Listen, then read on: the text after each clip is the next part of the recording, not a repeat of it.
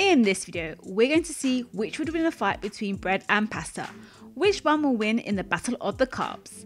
In the blue corner, we have bread, one of the oldest staples in the Western diet. In the red corner, we have pasta, the cupboard staple that most households always have on hand. But which one is better? Which one will deliver the knockout blow? Stay tuned to find out.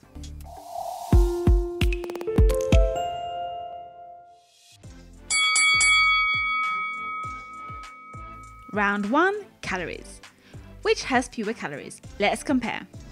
150 grams, about a serving of cooked white pasta will give you 212 calories, whereas 2 slices, about a serving of white bread will give you 156 calories. But what about the whole grain varieties? Well, 150 grams of cooked whole grain pasta will give you 200 calories, and 2 slices of whole grain bread will give you 136 calories. So a serving of bread will give you fewer calories than a serving of pasta. Both the whole grain varieties of bread and pasta have fewer calories than the white refined varieties. So if you're watching your calories, then this round goes to bread. Before we battle the next rounds, don't forget to hit that subscribe button to join my community. Let's get to the truth about nutrition together.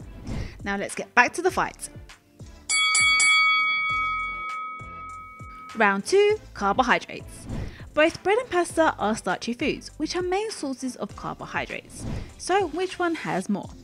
Well, 150 grams of cooked white pasta will give you 47 grams of carbohydrates, and 2 slices of white bread will give you 30 grams of carbohydrates. When we compare the whole grain varieties, we can see that 150 grams of cooked whole grain pasta will give you 40 grams of carbohydrates, whereas 2 slices of whole grain bread will give you 28 grams of carbohydrates. In terms of carbohydrates, it looks like pasta has more than bread, but pasta has a low glycemic index, GI. What does that mean? Well, the glycemic index is a system that ranks foods based on how much a certain portion increases blood sugar when compared to pure glucose. Pasta has a low glycemic index because it is broken down over a longer period of time, which means it is going to help you feel fuller for longer, more than bread will. In fact, cooking pasta al dente is better than mushy overcooked pasta. Why? Well, because al dente pasta carries a lower GI than mushy overcooked pasta.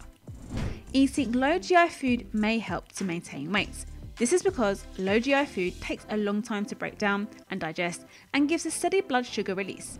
And many low GI foods are a good source of fibre, which may help you keep fuller for longer. Oops, I might have just given away who wins the next round on fibre, but keep watching to find out if you've guessed right. When it comes to pasta, it tends to be the portion sizes we're consuming in it that is the challenge. People tend to overeat pasta. If you're going to have pasta, do it like the Italians. Eat a small to normal size portion that's 1 cup or about the size of your fist, and bulk it up with veggies and a little protein. You can still eat pasta just in a smarter way, and that's a good part, right? Despite its bad rap, carbohydrates are important to a balanced diet and a primary source of where we get our energy. Carbs, along with other macronutrients such as protein and fat, keep our bodies functioning optimally. They can also help regulate mood, contribute to a healthy heart and a better brain function. While pasta is higher in calories and carbs, they'll keep us nice and full for longer. So it can help stop you from grabbing that cookie for a snack. I think pasta wins this round. Round 3, fibre. Now let's compare the fibre. 150 grams of cooked white pasta will give you 3 grams of fibre, whereas 2 slices of white bread will give you 2 grams of fibre. 150 grams of cooked whole grain pasta will give you 6 grams of fibre, whereas 2 slices of whole grain bread will give you 3 grams of fibre.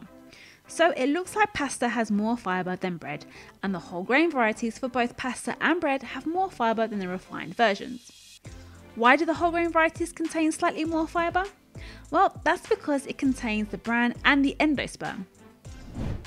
The difference between whole grain pasta and white pasta or refined pasta is simply that the flour used to make whole grain pasta contains the entire grain, so that's the bran, germ and endosperm, while the flour used to make white pasta only contains the endosperm. So, if you're looking to get more fibre in your diet, having a serving of pasta will provide you with more than bread. and opting for the whole grain variety will definitely fill you up with more fibre. So this round goes to pasta. Round 4, weight loss. Which is better for weight loss, pasta or bread? Well, in short, neither is better than the other. Let me explain. No one individual food will be the reason for weight loss or the reason for weight gain. A person's weight is influenced by a variety of different factors, including food quality, total caloric intake, and activity level, just to name a few. Ultimately, it's an excess of calories that make us pile on the pounds, and it really doesn't matter where those extra calories come from. Diets that cut carbs work their magic just like any other diet, and that's by reducing calories. If a diet restricts certain foods such as bread and pasta, it only restricts calories, and it's this that causes weight loss. Therefore, assuming that you're consuming a diet of whole foods and eating a caloric deficit, including pasta or bread, will not slow down weight loss or force weight gain.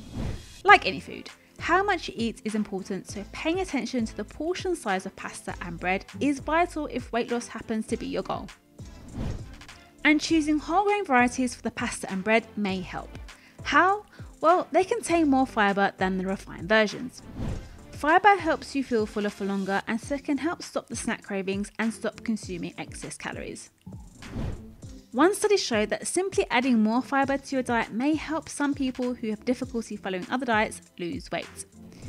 Some people think starchy foods are fattening and avoid eating bread and pasta, but gram for gram they contain fewer than half the calories of fat. Completely cutting out any type of food from your diet could mean you miss out on a range of nutrients that you need to stay healthy. Just watch out for the added fats you use when you cook and serve them, because this will increase the calorie content.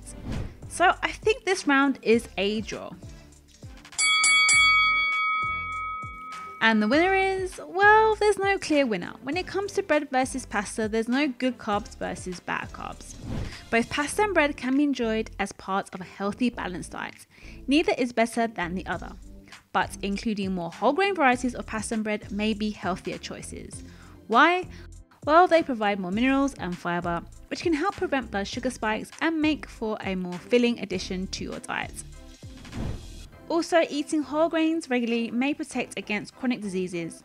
These diseases include heart disease and stroke and certain forms of cancer and type 2 diabetes. So, swap your white pasta and bread for whole grain varieties every now and again.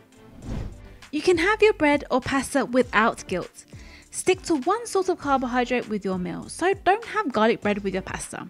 Always make sure that you get a side of salad and some protein as well. If you enjoyed this video, you know what to do. Hit that like button, and if you haven't already, subscribe to watch more videos just like this.